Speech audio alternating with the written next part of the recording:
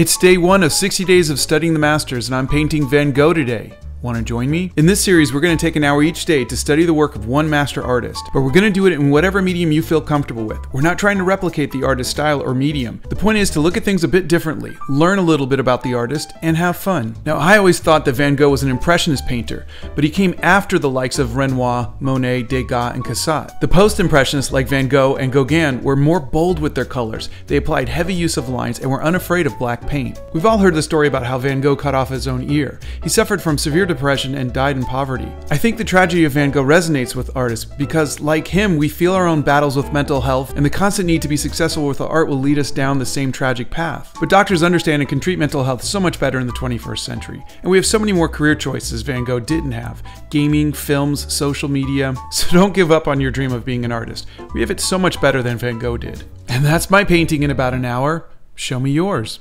It's day 2 of 60 days of studying the masters, and I'm painting John William Waterhouse today. Want to join me? The Lady of Shalott is possibly one of Waterhouse's best known works. Based on the poem by Alfred Lord Tennyson, the painting depicts a woman living under a tragic curse. Isolated in a tower on an island called Shalott, she lives upstream from King Arthur's kingdom. The curse allows her to see the outside world only through a reflection in a mirror. As she watches the world go by, she captures the reflection by weaving it into a tapestry. This is the fabric she sits on in the boat, showing scenes from her visions in the mirror woven at her loom. One day she glimpses the reflected image of the handsome knight Sir Lancelot riding on a horse. Unable to resist, she leaves her loom and turns to look at him directly, at which the mirror cracks and she realizes the curse has befallen her. The punishment that follows from defying the curse results in her taking to a boat and drifting downstream to Camelot, singing her last song, but dying before she reaches the castle. Waterhouse's work was part of the academic, pre-Raphaelite, and Romantic movements. I'm such a hopeless romantic, so this was really fun for me.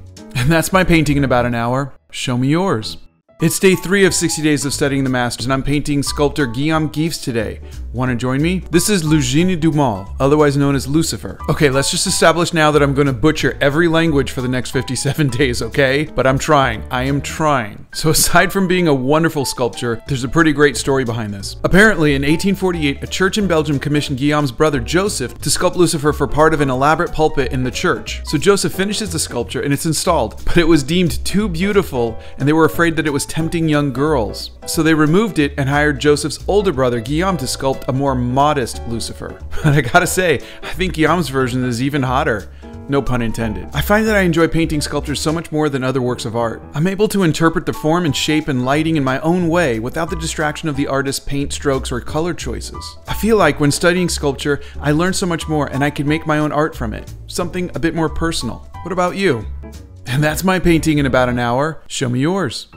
It's day 4 of 60 days of studying the masters, and I'm studying Edward Hopper's Nighthawks today. Want to join me? Hopper said that his 1942 painting Nighthawks was inspired by a restaurant on New York's Greenwich Avenue. But the image, with its carefully constructed composition and lack of narrative, has a timeless, universal quality that transcends its particular locale. Considered to be one of the best-known images of 20th century art, the painting depicts an all-night diner in which 3 customers, all lost in their own thoughts, have congregated. Fluorescent lights had just come into use in the early 1940s, and the all-night diner emits an eerie glow. Hopper eliminated any reference to an entrance, and the viewer, drawn to the light, is shut out from the scene by a seamless wedge of glass. I've always been fascinated when an artist can make us feel an emotion from a single image. Hopper's Nighthawk seems to invoke feelings of loneliness, foreboding, sadness, though I wonder if older generations might even feel nostalgia. I always like to think that the 3 patrons are plotting a heist, but now the diner guy's heard too much. See? He's heard too much.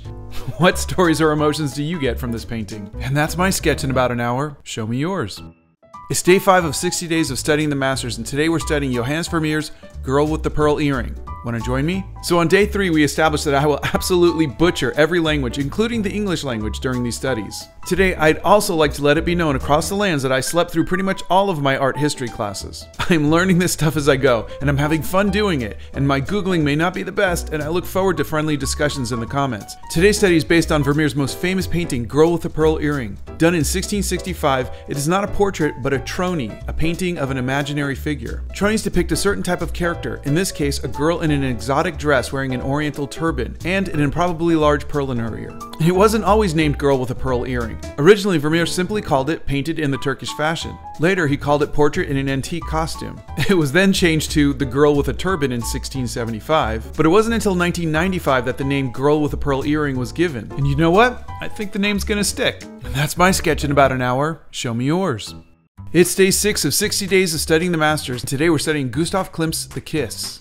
Want to join me? Painted in 1907, The Kiss is a blend of different schools of art. The gold leaf harkens back to such Byzantine works as the mosaics in the Church of San Vital. The composition of the works reflects the influence of Japanese prints that was also evident in some early Impressionist paintings. The contrasting patterns of the two lovers' cloaks reflects the arts and crafts movement of the era. And overall, Klimt imbued The Kiss with elements of his signature Art Nouveau style. While many of Klimt's artworks were destroyed by retreating German troops during World War II, The Kiss, however, remained on exhibit at the Belvedere, and it survived. I learned so much about this painting while doing research on it, but also so much more by actually studying it. The color choices, the intricacies, and the patterns, all the little details you just wouldn't notice otherwise. When you take the time to draw or paint a work of art, you see so much more than you ever would just looking at it. By studying the art like this, you feel closer to the art and the artist. And that's my sketch in about an hour. Show me yours. It's day 7 of 60 days of studying the masters, and today we're studying Frida Kahlo's self-portrait with thorn necklace and hummingbird. Want to join me? I knew nothing about Frida Kahlo before doing this study, but here's what I learned about this amazing woman's life. Frida Kahlo was a Mexican painter known for her many portraits, especially self-portraits and works inspired by the nature and artifacts of Mexico. When she was 6 years old, a bout of polio led her to become disabled. Frida didn't always want to be an artist. She was intending to be a doctor until she was in a horrible bus accident at the age of 18. The accident left her in lifelong crippling pain. During her recovery, she rediscovered her childhood love of art. Kahlo painted in the surrealist style and was able, through her art, to deal with the experiences of chronic pain. In her lifetime, she had over 30 operations. Life experience is a common theme in Kahlo's approximately 200 paintings, sketches, and drawings, 55 of which are self-portraits. She said, "I paint self-portraits because I am so often alone, because I am the person I know the best." Her work continues to inspire people today and is known as an icon for Hispanics, feminism, and the LGBTQ+ community. And that's my sketch in about an hour. Show me yours. It's day 8 of 60 days of studying the masters, and today I'm studying Katsushika Hokusai's The Great Wave. Want to join me? Under the Wave of Kanagawa, also known as The Great Wave, comes from the series 36 Views of Mount Fuji. It's what's known as a woodblock print and was published sometime between 1829 and 1833 during Japan's Edo period. At age 12, Hokusai's father sent him to work at a bookstore. At age 16, he apprenticed as an engraver and began to produce his own illustrations in his spare time. At 18, he was accepted as an apprentice to Katsukawa Shunsho, one of the foremost ukiyo artists of the time. In 1804, he became famous as an artist himself, and in 1814, he published the first of 15 volumes of sketches entitled manga. Yeah, you heard that correctly. This guy invented manga. Hokusai produced The Great Wave when he was around 70 years old. The series is considered his masterpiece and made use of the recently introduced Prussian blue pigment. It is Hokusai's most famous work and is often considered the most recognizable work of Japanese art in the world. And that's my sketch in about an hour. Show me yours. It's day 9 of studying the masters, and today we're studying Navajo artist R.C. Gorman's The Wish. Want to join me? The Wish, or Deseo, is a stone lithograph created in 1995 by Gorman, who was born in Chinle, Arizona. I'm using thinner lines in this study to capture Gorman's delicate line work. His father was one of the original 29 Navajo code talkers that developed the unbreakable code American forces used in the Pacific Theater during World War II. R.C. Gorman grew up in a traditional Navajo hogan and began drawing at the age of 3. Notice how I'm using a wet-on-wet technique to try to recreate how his colors flow from one into another. His grandmother helped raise him, steeping him in the Navajo legends and genealogy of his ancestors. She was the one who kindled his desire to become an artist. While tending sheep with his aunt, Gorman used to draw on rocks, sand, and mud, and made sculptures with clay. Gorman's paintings are primarily of indigenous women and characterized by fluid forms and vibrant colors, though he also worked in sculptures, ceramics, and stone lithography. He was also an avid lover of cuisine, authoring cookbooks with accompanying drawings called Nudes with Foods. And that's my sketch in about an hour. Show me yours. It's day 10 of 60 days of studying the masters, and today we're studying African-American sculptor Augusta Savage. Want to join me? A portrait of John Henry was sculpted in 1940 by Augusta Savage. Augusta moved to Harlem in 1921 and studied at the Cooper Union for the Advancement of Science and Art. She originally received a French scholarship in 1922, but the offer was rescinded when white Alabama students who had received similar grants refused to travel to France unless she was removed from the group. It was this discrimination that led her to a lifelong fight for civil rights and the recognition of black artists. Although she was a leading artist of the Harlem Renaissance, low sales and lack of financial resources dogged Augusta's career. Many of her works were done in plaster, and she was unable to raise the money to have them cast in more permanent materials, so not all of her work survived. Augusta Savage recognized that the legacy she passed on to the post-Harlem Renaissance generation might well be more valued than her actual art. "I've created nothing really beautiful, really lasting," Savage declared in 1935, "but if I can inspire just one of these youngsters to develop the talent I know they possess, then my monument will be in their work." And that's my sketch in about an hour. Show me yours. It's day 11 of 60 Days of Studying the Masters, and today we're studying Ask Me No More by Sir Lawrence Alma-Tadema.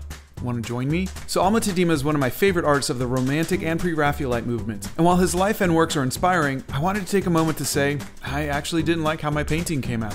And that's okay. These are 1-hour sketches, but it's hard as an artist to post work you're not proud of. My line work is stiff, the faces are bleh, the hands are, well, we won't talk about them. I just wanted my fellow artists to know, you're not alone. We all have off days. We all have pieces that just don't click, and that's okay. But enough about me not liking my art. Alma-Tadema, his paintings are elaborate, romantic, breathtaking. My favorite painting of his is entitled Spring. Please look it up. It is just beautiful. Ask Me No More is based upon a poem by Tennyson that reads, Ask me no more, thy fate and mine are sealed. I strove against the stream, and all in vain. Let the great river take me to the main. No more, dear love, for at a touch I yield. And that's my sketch in about an hour. Show me yours. It's day 12 of 60 Days of Studying the Masters, and today we're studying Jimson Weed by Georgia O'Keeffe. Want to join me? Georgia O'Keeffe was born on November 15, 1887, and grew up on a farm near Sun Prairie, Wisconsin. At a very early age, O'Keeffe was determined to be an artist and went on to study at the Art Institutes of Chicago and the Art Students League in New York, where she learned the technique of traditional painting. She shifted her art style dramatically after studying the ideas of Arthur Wesley Dow, and it was at this point that O'Keeffe began to move towards abstract art. In summer of 1929, O'Keeffe made a trip to northern New Mexico. The stark landscapes and indigenous American and Hispanic cultures of the region inspired a new direction in O'Keeffe's art. In the 1950s, O'Keeffe began to travel internationally, and her paintings evoked the spectacular places she visited, including the mountain peaks of Peru and Japan's Mount Fuji. Georgia O'Keeffe died in Santa Fe in 1986 at the age of 98, and is considered to be one of the most significant artists of the 20th century, renowned for her contribution to modern art worldwide, and has even been called the mother of American modernism.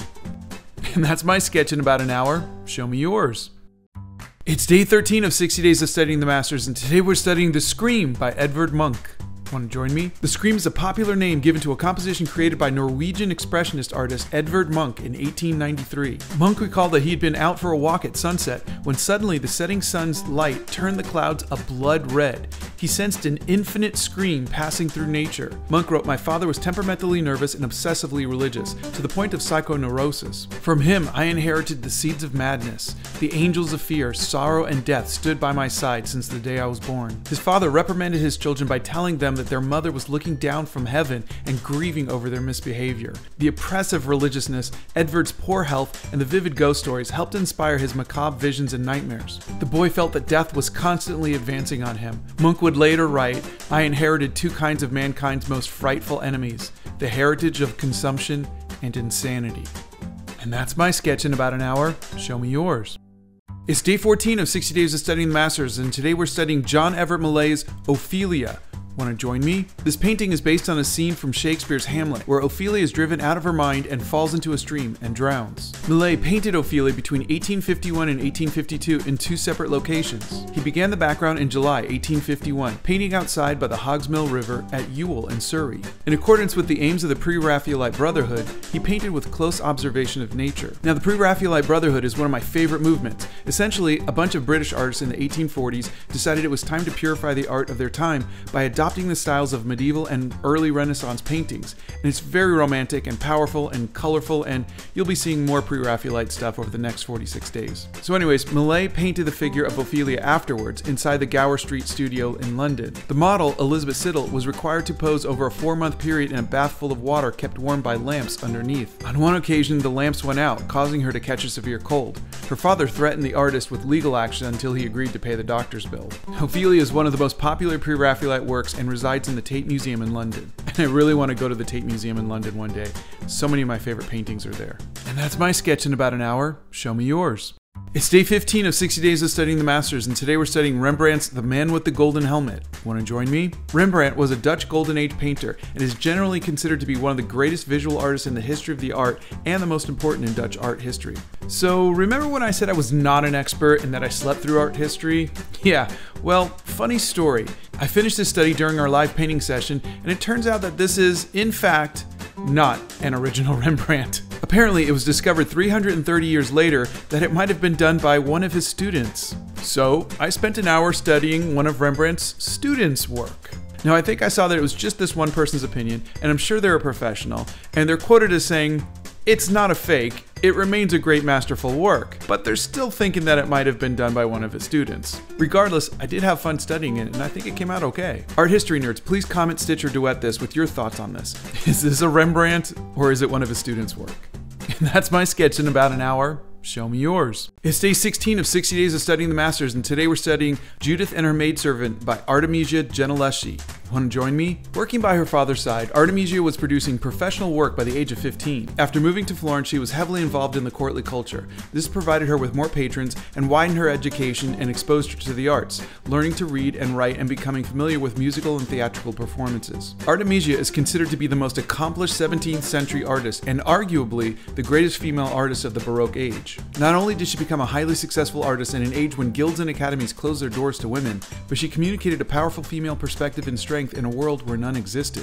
But while learning about Artemisia Gentileschi, I was disturbed to find that the majority of writings about her centered around her rape and subsequent trial, and virtually ignored her incredible work and indelible contribution to the Baroque period. Her surviving paintings are self-evidently autobiographical, depicting strong women taking justice into their own hands, and deserve to be revered for the classics that they are. And that's my sketch in about an hour. Show me yours. It's day 17 of 60 days of studying the masters, and today we're studying Oscar Claude Monet's Woman with a Parasol.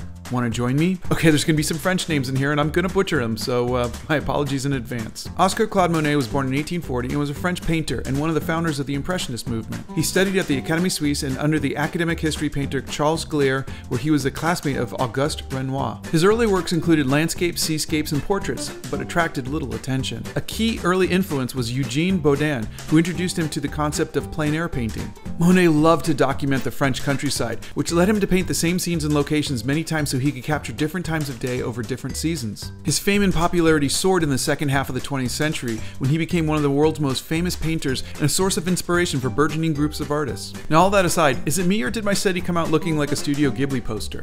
I mean, it's totally an accident, this wasn't intentional, but I can't be the only one who sees it, right? And that's my sketch in about an hour. Show me yours. It's day 18 of 60 days of studying the masters, and today we're studying Work Interrupted by William Adolphe Bouguereau.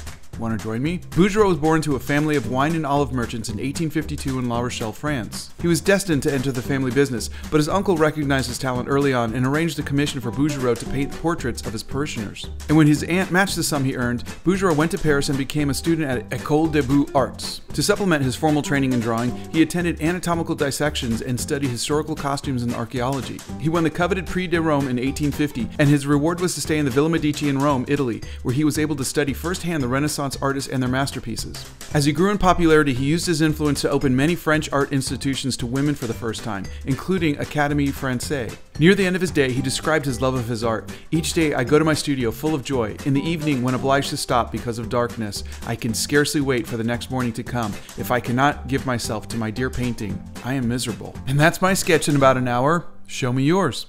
It's day 19 of 60 days of studying the masters, and today we're studying Autoportrait by Tamar de Lempicka. Want to join me? Okay, buckle up, this one's an interesting one. Lempicka was a bisexual Art Deco painter who rescued her husband from the secret police during the Russian Revolution. She helped bring Art Deco to fashion magazines like Harper's Bazaar, stole a Hungarian baron away from his mistress after she was commissioned to do her portrait, which she purposely painted the mistress in an unflattering way, married the baron, then had to flee Hungary from the Nazis, and had her ashes cast in a volcano in Mexico. Seriously, look this woman up. She lived a life. Autoportrait is a self-portrait she painted for a German fashion magazine called Die Dame to celebrate the independence of women, portraying herself as a personification of cold beauty, independence, wealth, and inaccessibility, all wrapped up in a green Bugatti. I'm sure I still made a mess of the Polish pronunciations, but I wanted to thank those of you who helped me out. I hope I did a little better this time. I'm really enjoying learning about all of these artists, and I hope you are too. And that's my sketch in about an hour. Show me yours.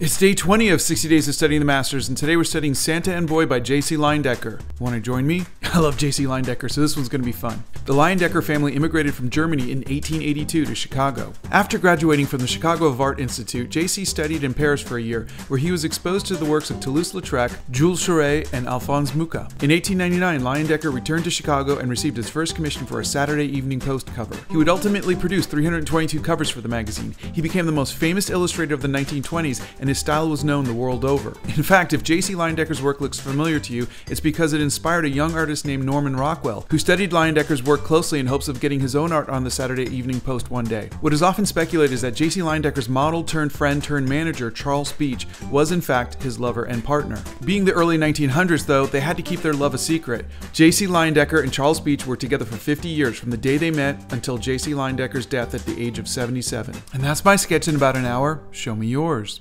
It's day 21 of 60 Days of Studying the Masters, and today we're studying Dancers by Edgar Degas. Want to join me? Born in Paris, France in 1834, Degas was a French artist famous for his work in painting, sculptures, printmaking, and drawing. He's regarded as one of the founders of Impressionism, although he rejected the term and preferred to be called a realist. His early ambition was to be a history painter, but in his early 30s, he changed course and became a classical painter of modern life. He's especially identified with the subject of dance, and over half of his work depicts dancers. Degas was undoubtedly a merciless, cantankerous man. He was a misogynist. Peers seemed almost afraid of his antagonism towards women, which is especially troubling considering the existing sexist norms of his society. Degas' studio was once visited by an inspector from the police morals unit, wanting to know why so many little girls were coming and going. Think of it, his landlord said. The district of prostitutes and laundresses were alarmed. But despite all of this, his portraits are considered to be among the finest in the history of art. I'm really enjoying learning about both the art and the artist, though sometimes I'm a little disappointed by the artist. And that's my sketch in about an hour. Show me yours. It's day 22 of 60 Days of Studying the Masters, and today we're studying Stroll by the Seaside by Joaquin Sorolla. Want to join me? Joaquin Sorolla y Bastida was born in Valencia, Spain in 1863. In 1888, he married Clotilde Garcia del Castillo, who was his muse and subject of many of his paintings. They had a passionate relationship, and, when traveling, Sorolla would write her every day, often sending flowers inside the letters. Sorolla's other great love was his home city of Valencia, where he returned every year to paint the intense light and broad horizons of the coast. He had a reputation for beach scenes, and many of his paintings were done en plein air and had grains of sand embedded in their densely painted surfaces. I love that. I love that you can find grains of sand in his paintings. Now, this guy was a romantic, and my wife Donna insisted I include this quote from a letter from Sorolla to his wife. "All my love is focused on you. Despite my great love for our children, you are much more than them, for so many reasons that there is no need to mention. You are my body, my life, my mind, my perpetual ideal." And that's my sketch in about an hour. Show me yours. It's day 23 of 60 Days of Studying the Masters, and today we're studying Luncheon of the Boating Party by Pierre-Auguste Renoir. Want to join me? Even at an early age, Renoir showed a natural ability for drawing, but he exhibited an even greater talent for singing. In fact, his family provided him music lessons, but their financial circumstances were dire, and at 13, Renoir had to stop music and pursue an apprenticeship at a porcelain factory. During these tough times, a young Renoir sought refuge in the galleries of the Louvre. The owner of the factory recognized the apprentice's talent and helped Renoir get into art school. In April 1874, after a series of salon rejections, he joined forces with Monet, Sisley, and Pissarro to mount the first Impressionist exhibition. By the end of the 1870s, Renoir was finally a successful and fashionable painter. In 1890, he married, and Renoir painted many scenes of his wife in his daily life. Renoir painted during his last 20 years of life, even after arthritis severely limited his mobility. And this is my favorite part. In 1919, at 78 years old, Renoir visited the Louvre to see his own paintings hanging with those of the old masters he studied in his youth. And that's my sketch in about an hour. Show me yours. It's day 24 of 60 Days of Studying the Masters, and today we're studying Banjo Lessons by Henry Ossawa Tanner.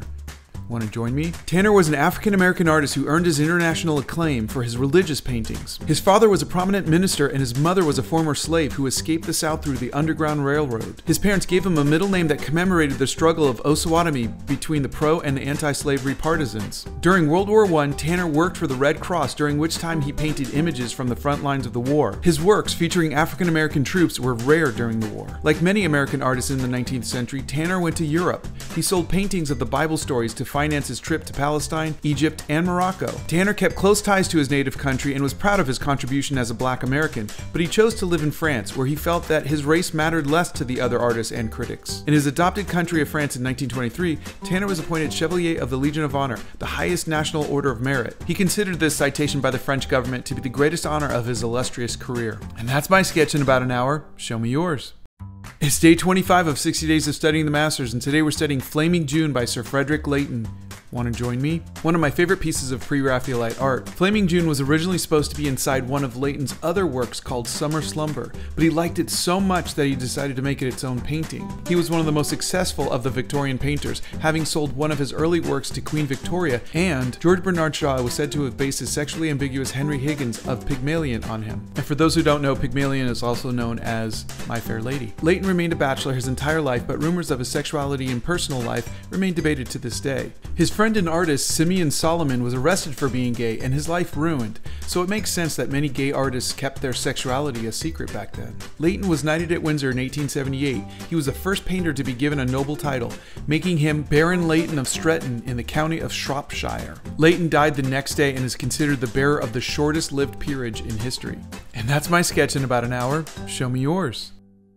It's day 26 of 60 Days of Studying the Masters, and today we're studying Guernica by Pablo Picasso. Want to join me? In January 1937, Picasso was commissioned to create a large mural for the Spanish Pavilion at the 1937 Paris World's Fair. He struggled with the project's initial sketches, but after reading reports of the April 26 bombing of Guernica, he abandoned his initial ideas, and Guernica has become one of his best-known works and has been regarded by many art critics as the most moving and powerful anti-war painting in history. There's an old Picasso story that I love, and it goes like this. One day, while enjoying his meal at a restaurant, Pablo Picasso, the world's most influential artist at the time, got interrupted by a fan who handed over a napkin to him and said, "Could you sketch something for me? I'll pay you, name your price." In response, Picasso pulled out a charcoal pencil from his pocket and swiftly sketched an image of a goat. The man reached out to collect the napkin, but Picasso withheld it. "You owe me $100,000, he said. The man was outraged. $100,000? Why? That took you no more than 30 seconds to draw." Picasso then crumpled up the napkin and stuffed it into his jacket pocket. "You are wrong," he said. "It took me 40 years. And that's my sketch in about an hour. Show me yours. It's day 27 of 60 Days of Studying the Masters, and today we're studying The Desperate Man by Gustave Courbet. Want to join me? Painted in 1843, Courbet's The Desperate Man is a self-portrait of the then 24-year-old artist who stares wild-eyed, grasping at his long, unkempt hair. He was the quintessential romantic impression of a tortured artist. This was Courbet at 24, unsure of himself, or where he fit in this world. But just 5 years later, in 1843, everything changed. Karl Marx's Communist Manifesto came out, and Courbet joined the Socialist Revolution. He had purpose. He had a cause. His paintings suddenly focused on one thing: realism, showing the world what the working class looked like. Since paintings in large part were funded by either the rich or the church, he felt that the everyday person needed to be seen. To be in a position to translate the customs, the ideas, the appearance of my time, according to my own estimation, he said, to be not only a painter, but a man as well. In short, to create living art. This is my goal. And when I am no longer controversial, I will no longer be important. And that's my sketch in about an hour. Show me yours. It's day 28 of 60 Days of Studying the Masters, and today we're studying Self-Portrait with a Straw Hat by Elizabeth Louise Vigée Lebrun. Want to join me? Born in Paris in 1755, Elizabeth was painting portraits professionally by the time she was in her early teens. She caused a minor public scandal when her self-portrait with her daughter was exhibited with her smiling and open-mouthed. Les gasp! As her career blossomed, Elizabeth was granted patronage by Marie Antoinette. She painted more than 30 portraits of the Queen and her family, leading to the common perception that she was the official portraitess of Marie Antoinette. During the French Revolution, after the arrest of the royal family, Elizabeth fled France with her young daughter Julie. She remained in exile for 12 years, traveling through Europe from Italy to Austria and Germany, where she painted to survive. In Russia, she painted the grandchildren of Catherine the Great. As she traveled across Europe, her fame grew even more, with her portraits being so wonderful she was known as the best mirror in the land. In her lifetime, Elizabeth created some 660 portraits and 200 landscapes. Sadly, her work was mostly dismissed after her death, a fate of many significant women artists. And that's my sketch in about an hour. Show me yours. It's day 29 of 60 Days of Studying the Masters, and today we're studying Conan the Destroyer by Frank Frazetta.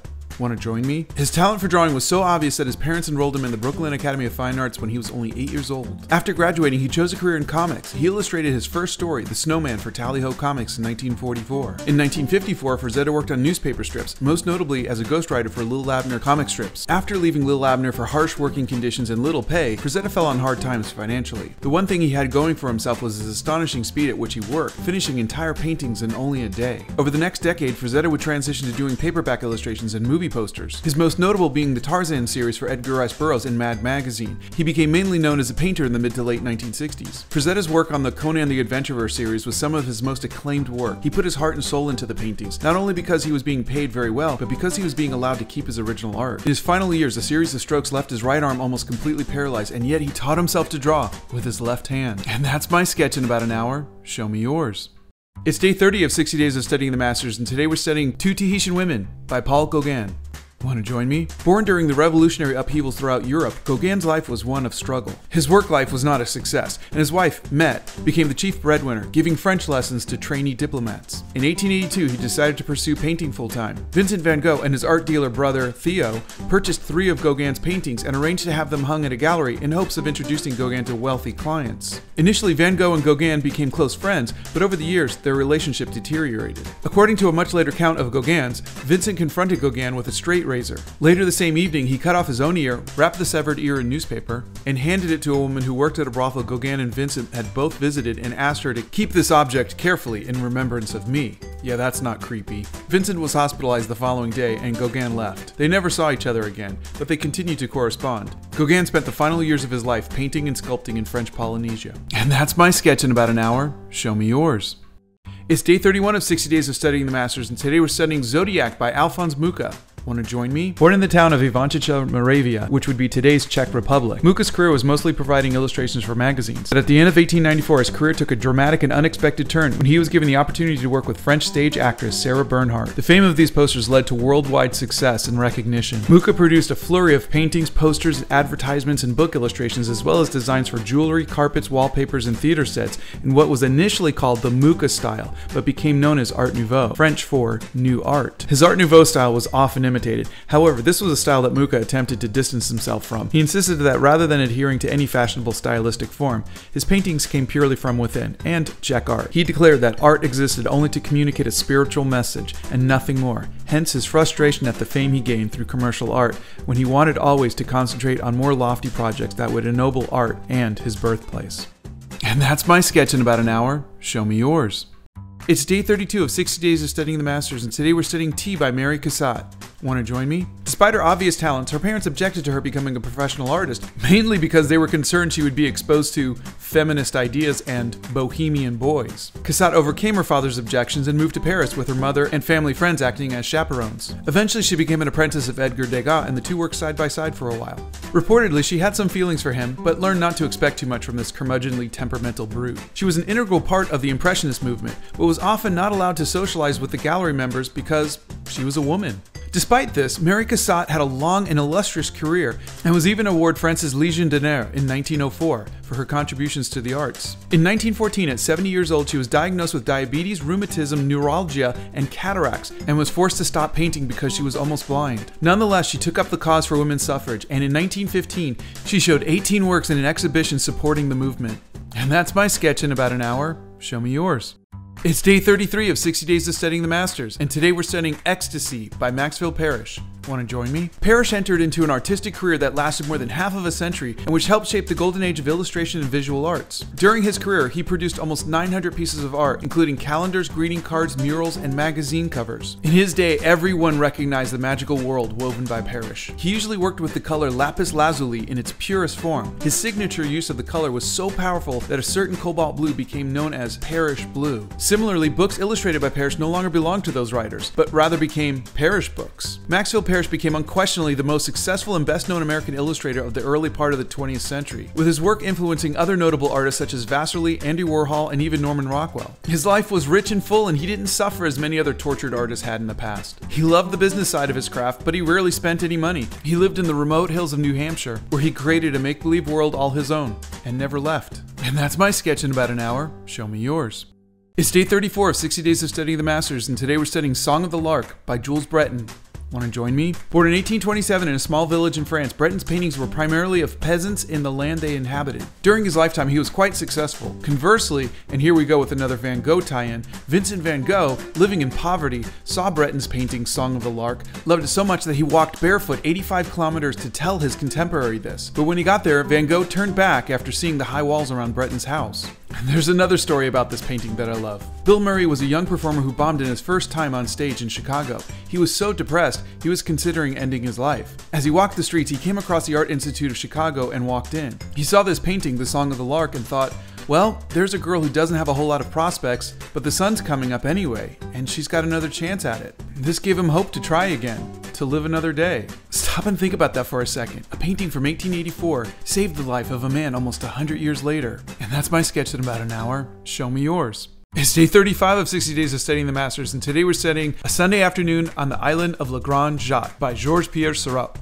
Want to join me? After his formal art training and a stint in the military, Seurat spent 1883 working on his first major painting, a large canvas titled Bathers et Anières. It was rejected by the Paris Salon, so Seurat and some other artists set up a new organization, somewhere where his bold new idea of pointillism could take place. The tiny juxtaposed dots of multicolored paint allowed the viewer's eyes to blend the colors optically, rather than having the colors physically blend on the canvas. It took Seurat 2 years to complete this 10-foot wide painting, much of which he spent in the park sketching in preparation of the work. It shows members of each of the social classes participating in various park activities. A Sunday afternoon on the island of Le Grand Jatte was also the inspiration of James Lapine and Stephen Sondheim's musical Sunday in the Park with George. Since it'd be impossible for me to do this with dots in an hour, I didn't use ink on this one and just went over my pencils with the watercolors, hopefully recreating the softness of Seurat's pointillism. I don't know if it worked or not, but that's my painting in about an hour. Show me yours. It's day 36 of 60 Days of Studying the Masters, and today we're studying American Gothic by Grant Wood.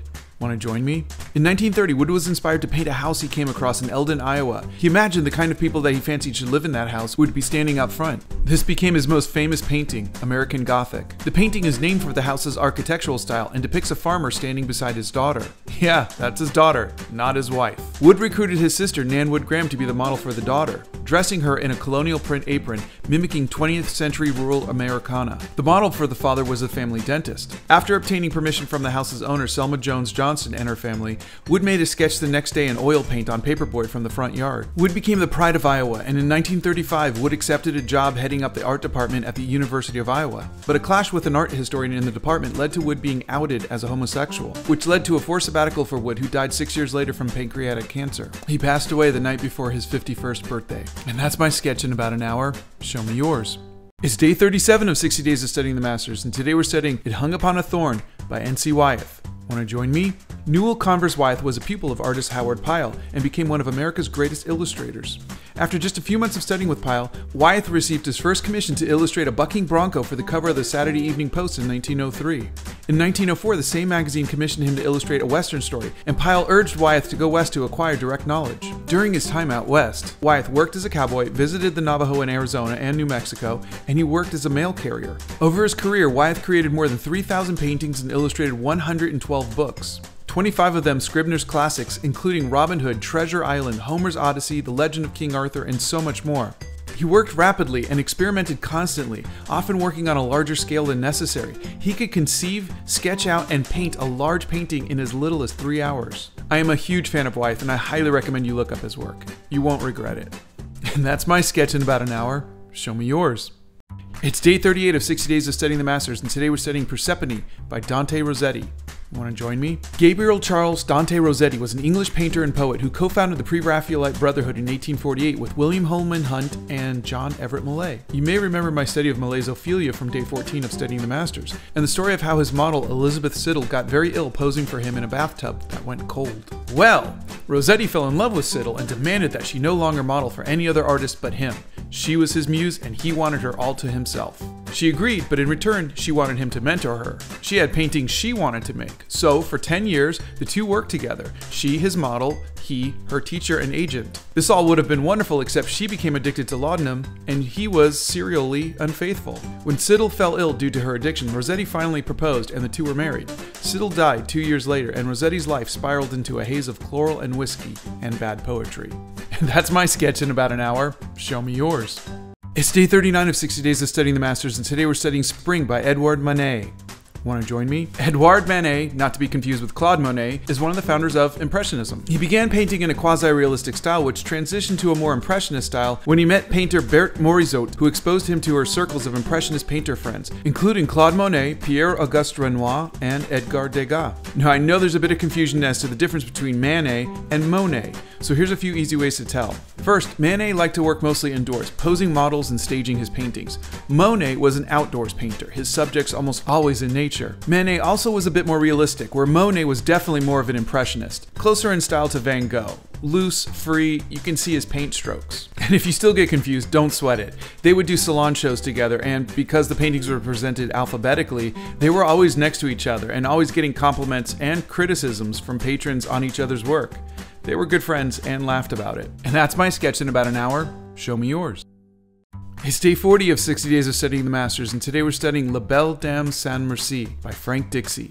Want to join me? If ever the words born in due season were true to any artist, they were true of Frank Dixie. He succeeded not because he painted what people wanted, but because people wanted what he painted. Another one of my favorite pre-Raphaelite painters. Dixie's art perfectly embodies romanticism and magic, and I hope I can see an original in person one day. Now this particular painting, La Belle Dame Sans Merci, otherwise known as The Beautiful Lady Without Mercy, is based on a ballad produced by English poet John Keats. And it's about a fairy who condemns a knight to an unpleasant fate, and she seduces him with his eyes and singing. The poem goes like this. I met a lady in the meads, full beauty, a fairy's child. Her hair was long, her foot was light, and her eyes were wild. I made a garland for her head, and bracelets too, and fragrant zone. She looked at me, she did love, and made sweet moan. I set her on my pacing steed, and nothing else saw all day long, for sidelong would she bend and sing a fairy's song.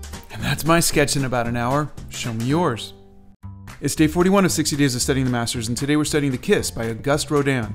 Want to join me? François-Auguste René Rodin was a French sculptor generally considered the founder of modern sculpture. He's the guy who did The Thinker. That's the one you all know. But we're not going to talk about Rodin today because when I was researching him, I discovered the woman behind Rodin's success, Camille Claudel. From the story I read, Camille was an assistant of Rodin's from the age of 19. She would work alongside Rodin, creating the more difficult parts like the hands and feet. She was his equal in every way, but because she was a woman, she couldn't get into the art schools, nor could she get commissioned to get work from paying customers. Rodin and Claudel had a 10-year love affair, but Rodin would never commit to her because he already had a girlfriend he wouldn't leave. Rodin often signed his name on Claudel's work, mainly because Claudel couldn't earn money any other way, and Rodin was already such a huge name. Eventually, Claudel went insane, destroyed her work, and died alone in an asylum. Rodin is remembered as one of the greatest sculptors in modern history, but if you have time, look up the artist Camille Claudel. Celebrate her work if we can. And that's my sketch in about an hour. Show me yours. It's day 42 of 60 Days of Studying the Masters, and today we're studying Lady Agnew of Lochnaw by John Singer Sargent.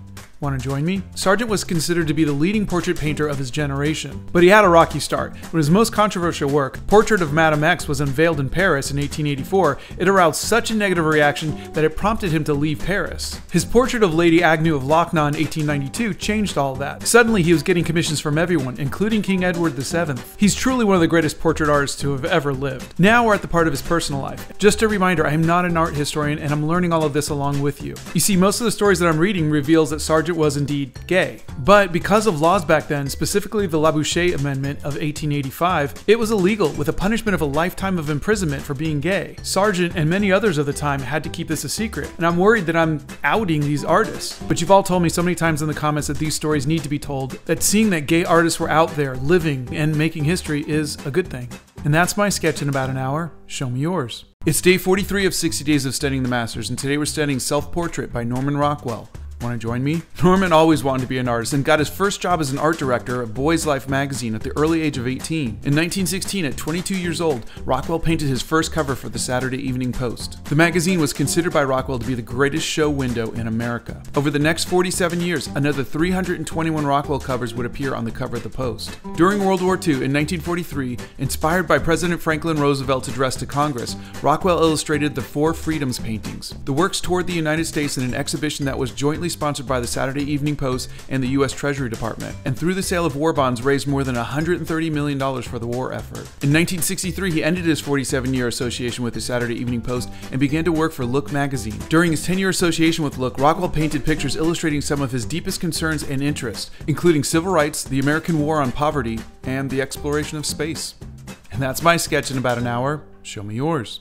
It's day 44 of 60 Days of Studying the Masters, and today we're studying The Last Supper by Leonardo da Vinci.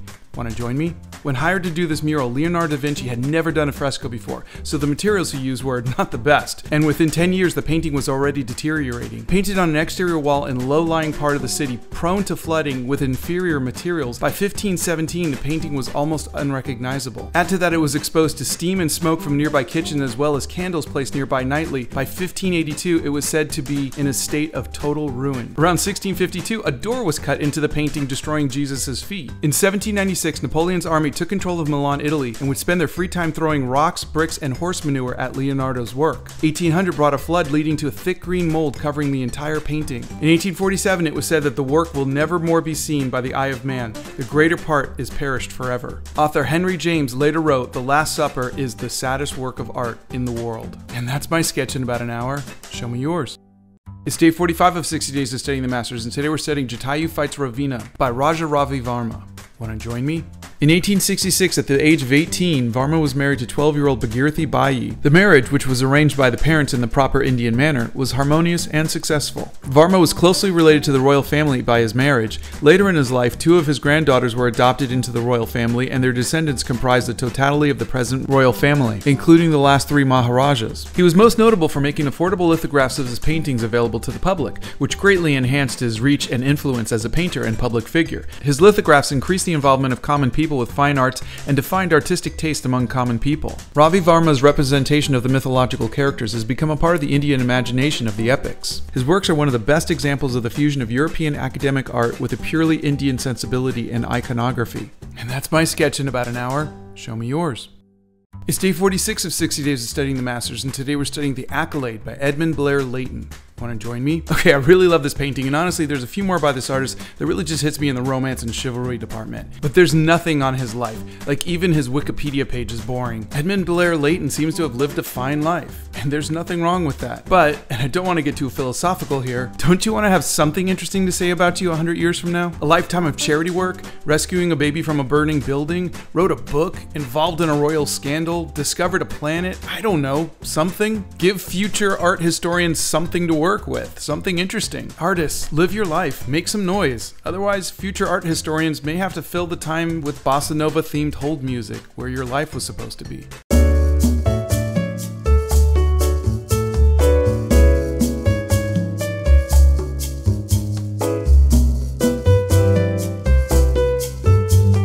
And that's my sketch in about an hour. Show me yours. It's day 47 of 60 Days of Studying the Masters, and today we're studying Wanderer Above the Sea of Fog by Caspar David Friedrich. Want to join me?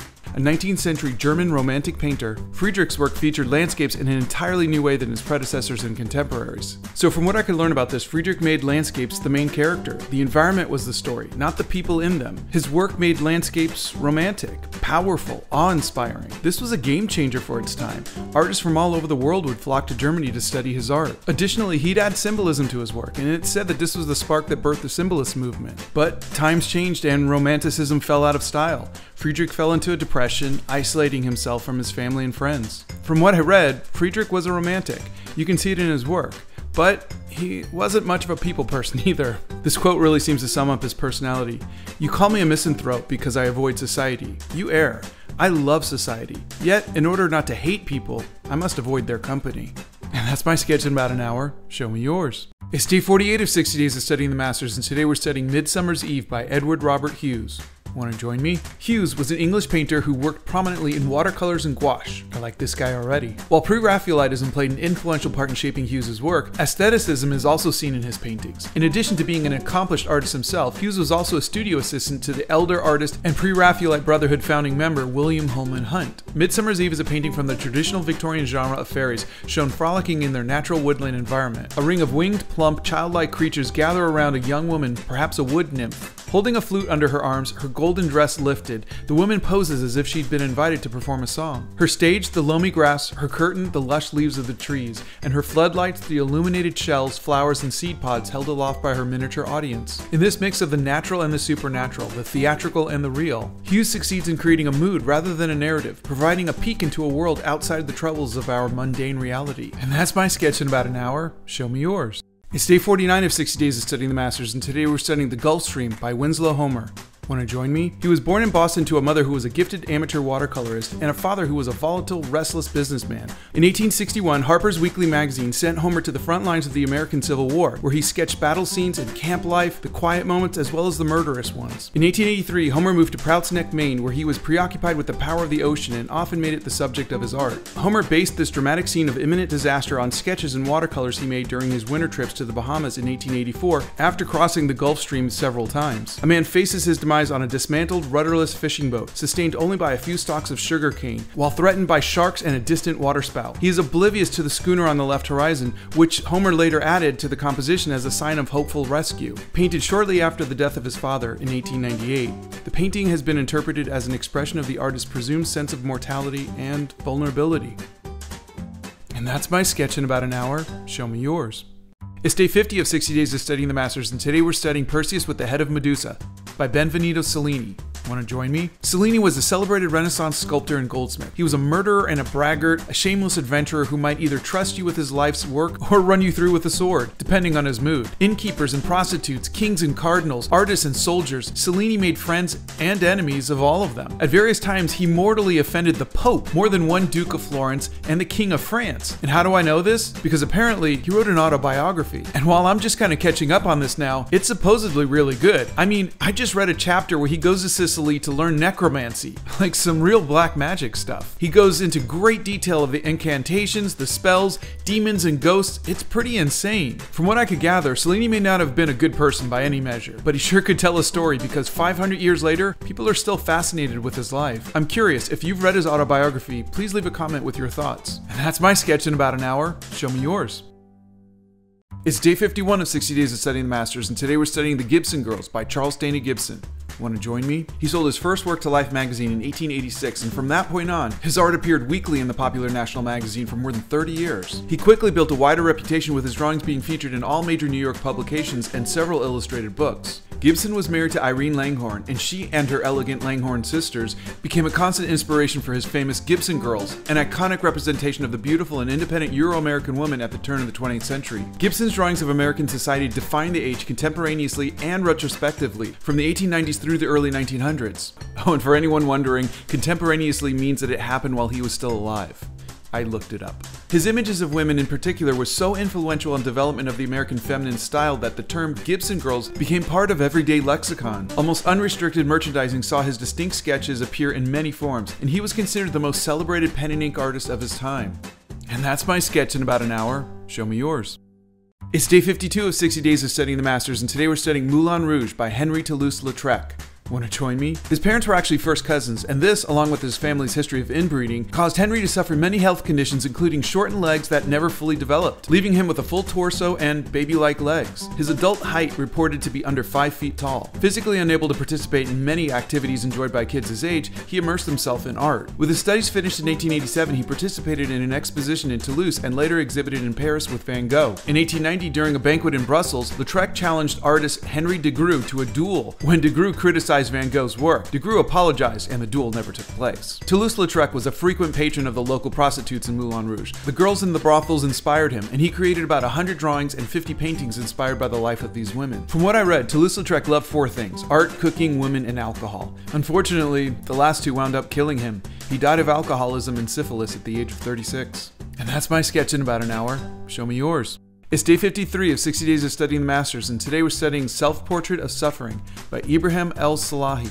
Want to join me? Born in Sudan, he was a former public servant and diplomat who became one of the foremost visual artists of the Khartoum school, considered as part of African modernism. His artwork combines traditional forms of Islamic calligraphy with contemporary painting. El-Salahi spent just over 6 months wrongly imprisoned without trial in Sudan. The hardships he endured there has informed much of his later work. Prisoners weren't allowed to write or draw, and if a prisoner was caught with paper or pencil, they'd be punished with solitary confinement for 15 days. Despite this, El-Salahi was able to find a pencil and often used the brown paper bags that food was distributed with to draw on. He would tear the bag into numerous pieces and could use the 25 exercise minutes he'd receive every day to sketch out huge paintings. He would also secretly sketch and bury small drawings into the sand to maintain his ideas. El-Salahi was released in March of 1976 and didn't keep any of the drawings that he made in prison. He left them buried in the sand at the prison, never to be seen again. And that's my sketch in about an hour. Show me yours. It's day 54 of 60 Days of Studying the Masters, and today we're studying Group 10 No. 1 Altarpiece by Hilma af Klint. Want to join me?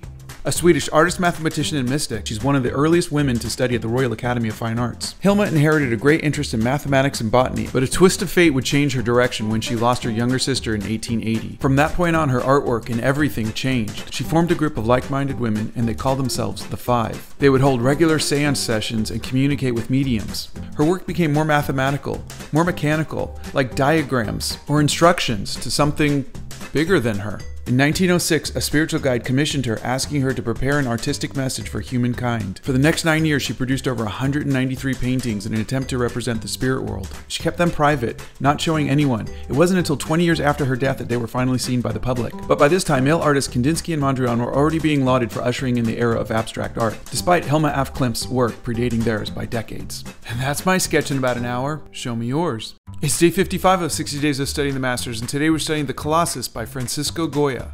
Want to join me? A Spanish Romantic painter and printmaker, he is considered the most important Spanish artist of the late 18th and early 19th centuries. His artwork reflected contemporary historical upheavals and influenced important 19th and 20th century painters, and he is often referred to as one of the last of the old masters and the first of the moderns. He suffered a severe and undiagnosed illness in 1793, which left him deaf, and led his work to become progressively darker and pessimistic. In 1807, Napoleon led the French army into the Peninsular War against Spain. Goya remained in Madrid during the war, which affected him deeply and was reflected in his Disasters of War series of prints. Goya eventually abandoned Spain in 1824 to retire to the French city of Bordeaux. He died and was buried in April 1828. His body was later reinterred in the Real Ermita de San Antonio de la Florida in Madrid. Famously, the skull was missing, a detail the Spanish consul immediately communicated to the superiors in Madrid, who wired back, "Send Goya with or without his head." And that's my sketch in about an hour. Show me yours. It's day 56 of 60 Days of Studying the Masters, and today we're studying The Birth of Venus by Sandro Botticelli.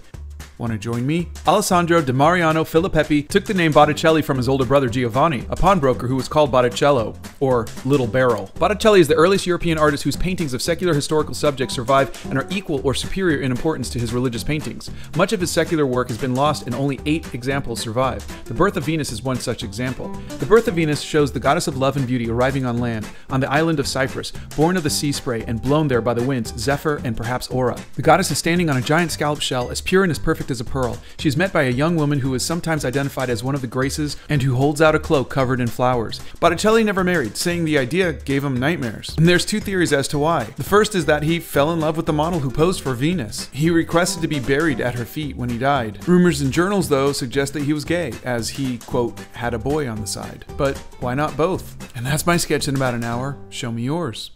It's day 57 of 60 Days of Studying the Masters, and today we're going to be studying an Assyrian relief panel. Want to join me? I'm half Assyrian on my mom's side, so before the series was over, I wanted to study something from my heritage, something a bit more personal. This panel represents a supernatural protective figure, similar to those seen in the Northwest Palace at Nimrud, but comes from another important structure at the same site, the Ninurta Temple.